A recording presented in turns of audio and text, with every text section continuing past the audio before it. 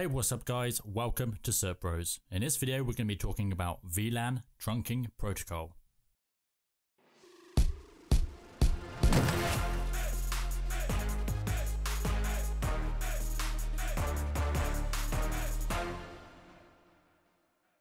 So, VLAN Trunking Protocol, or VTP for short, is a cool little feature that allows your switches to synchronize their VLAN configuration.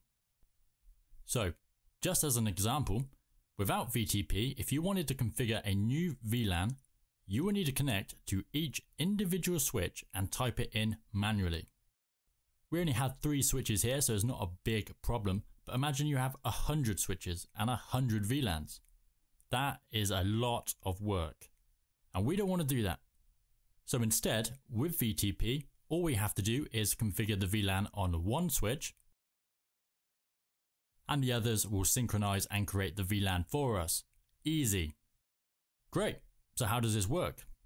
Well, each switch will have its own VLAN database, and this database will have what's called a revision number. Each time the database changes, whether you add or remove a VLAN, the revision number will increase by 1. The goal here is to have every single switch running the same VLAN database with the same revision number. The way the switches know they have the correct VLAN database is by sending out what's called summary advertisement messages. These are sent out every 5 minutes by default.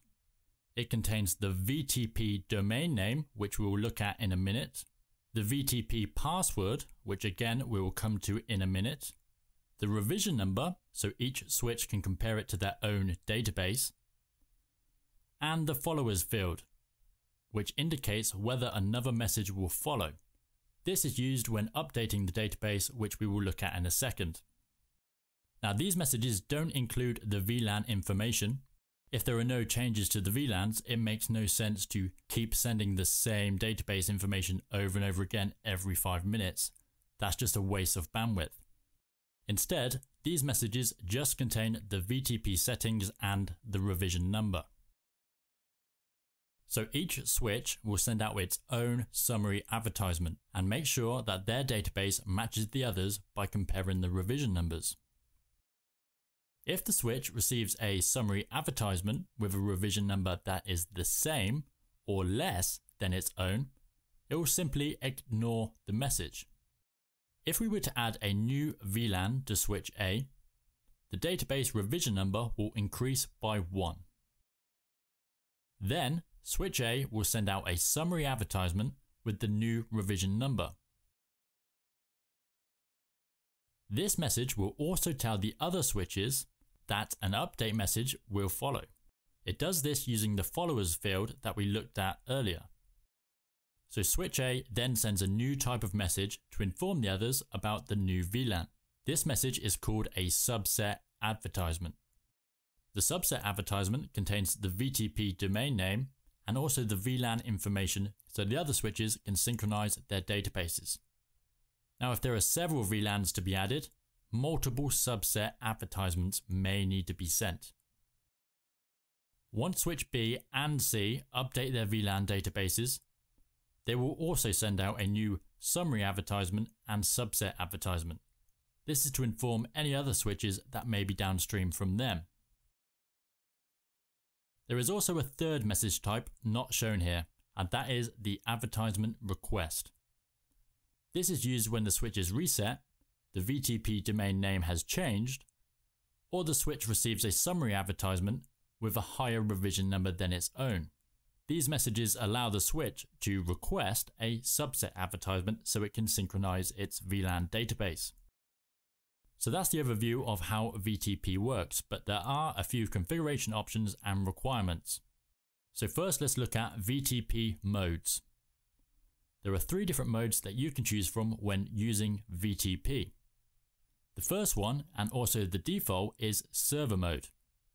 Server mode means the switch can create and send VLAN updates to all other switches. In other words, it serves the other switches. You may choose to only have one or a few server switches to control the rest. The second is Client mode. Clients cannot create VLANs. They can only update from the server switches. They can, however, send database advertisements and updates to other switches. And the third option is transparent. Transparent switches almost have VTP disabled. They can create their own local VLANs, but do not create or send database updates.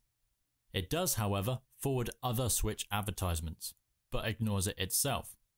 As far as VTP is concerned, just think of transparent switches as not even being there. They have no impact on the VTP databases, but forward the messages along. Okay, so as always with these types of things, there are some requirements that need to be met before VTP will work. All links must be trunks. No VTP messages will be sent across any access ports. All switches must have the same VTP domain name. The domain name is set so the switches know which messages to listen to and which ones to ignore. You couldn't plug in a switch with a different domain name and start creating VLANs to sync. VTP password. Now, unlike the others, the VTP password is completely optional. But if you do set it, then it must match across all switches. So now I'm going to show you the biggest downfall of VTP and why a lot of people swear not to use it at all. Let's bring back our databases. Let's say you unplug one of your switches. Maybe it's being swapped out for an upgrade and you take the old one to do some testing. During your testing, you might start messing around with the VLANs. Let's say you start deleting them. And each time you make a change, the revision number will increase by 1. So on this switch, you now have no VLANs and a revision number of 10. What do you think will happen when you plug this switch back into the network? Well, the messages will be sent as we saw earlier, and switch A and switch B will realize they have a revision number of 7 and switch C has a revision number of 10. So what happens? They sync their databases and remove all of their VLANs. So now you're in a situation where you have no VLANs across all switches. The switches will not move the interfaces to another available VLAN. They would just stop working. So imagine this for a second. You have VLANs for all VoIP phones, a VLAN for all sales computers, a VLAN for all IT computers. And now all network access has been completely removed just by plugging in this test switch. This is sometimes known as a VTP wipeout, and it's why a lot of people will not use VTP and would rather add their VLANs manually than risk complete chaos by taking out all VLANs. Now this might sound like an extreme example, but it does happen. Trust me, Google it. You're sure to find some horror stories there. So before we go on to the configuration, there is one last feature of VTP that I want to go over. This is called VTP pruning. To show you this feature, we have a new network. 3 switches, but only 2 of them have a device in VLAN 10. Without VTP pruning, when your first switch receives a broadcast for VLAN 10, it will forward it to the next switch over the trunk. And then that switch will forward it to the VLAN 10 interface. It will also forward it over the trunk to the last switch. But this switch does not have any devices that belong to VLAN 10. So the switch simply ignores the broadcast. Broadcast traffic happens all of the time, so this is a big waste of bandwidth and resources. Instead, VTP pruning can let the switches tell each other which VLANs they have ports for.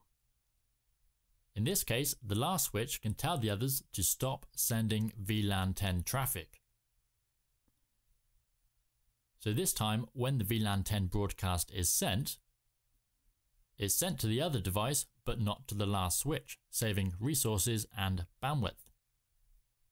Again, we only have 3 switches here, but if you have 100 switches and 100 VLANs, this could save you a huge amount of bandwidth.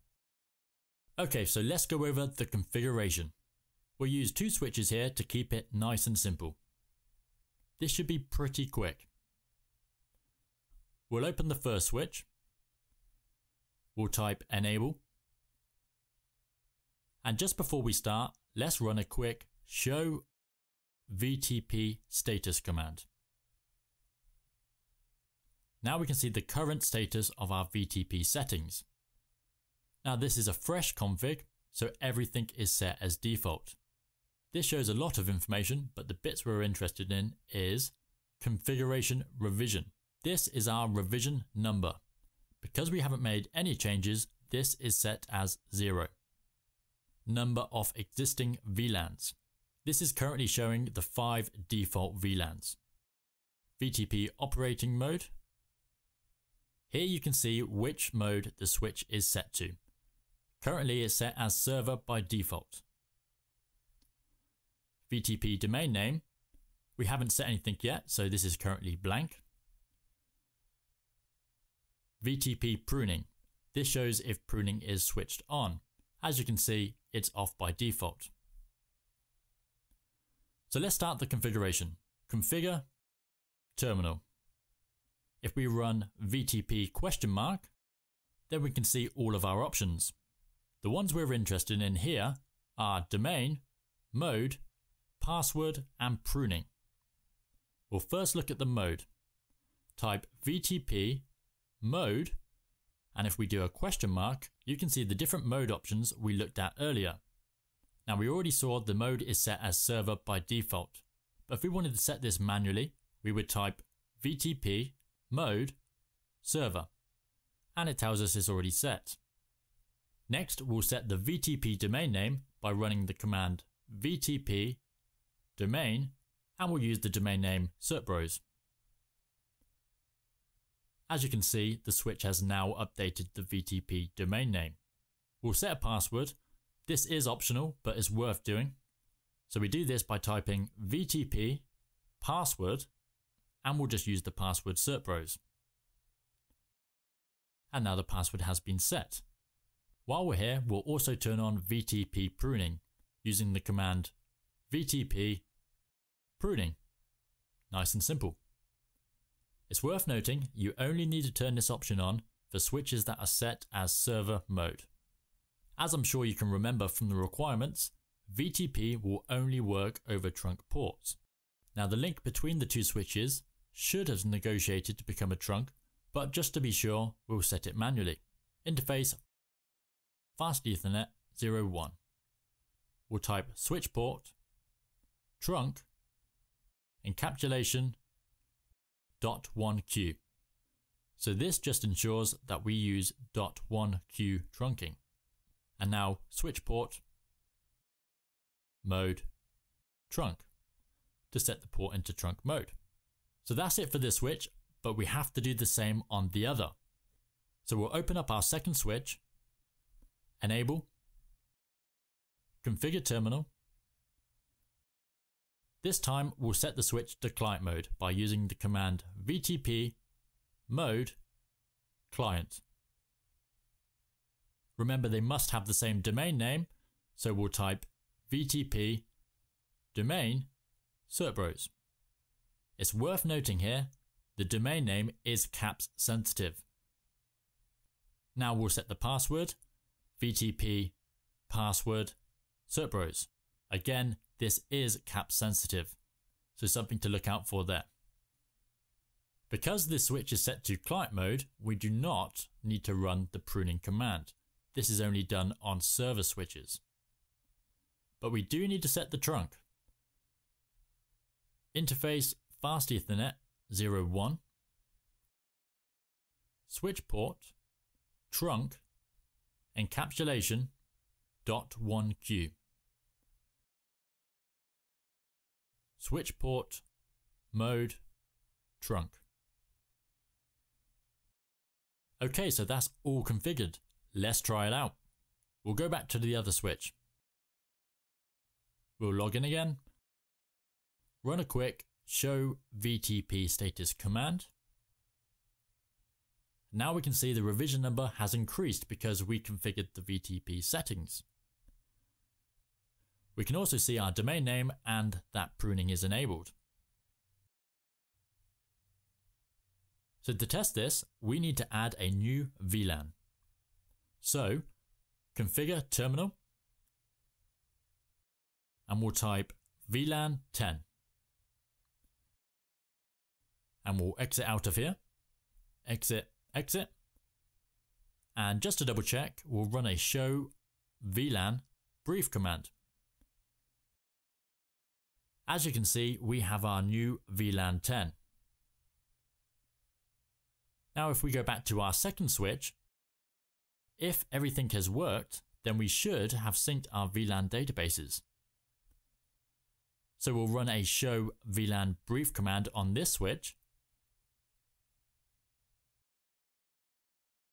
As you can see, our databases have now synced and we now have VLAN 10 on the second switch.